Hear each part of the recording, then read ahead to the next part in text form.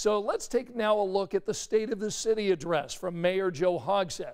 Tonight's budget proposal included money for public safety and jobs, but the big one is a COVID-19 relief package setting millions aside to help Hoosiers stay in their homes. Our Karen Campbell takes a closer look tonight. COVID-19 has financially disrupted many Hoosiers' lives, especially those who cannot afford to pay rent.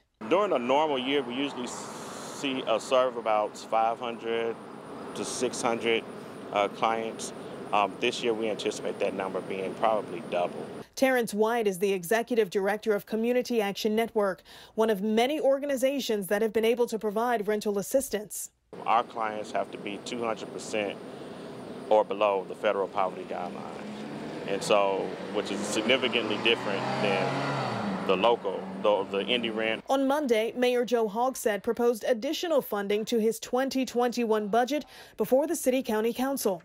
COVID-19 has had a crippling impact on the lives of Indianapolis residents. In the mayor's $16.3 million COVID relief funding package, he includes an expansion to the rental assistance program of $7.5 million. The mayor says demand has exceeded capacity for the program. And we must continue to come together to combat this virus while lifting our neighbors in need.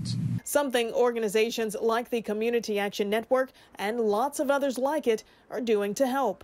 All organizations' resources are limited, so if we're not able to serve the clients sufficiently, we have plenty of partners that we can offer, make recommendations and referrals to.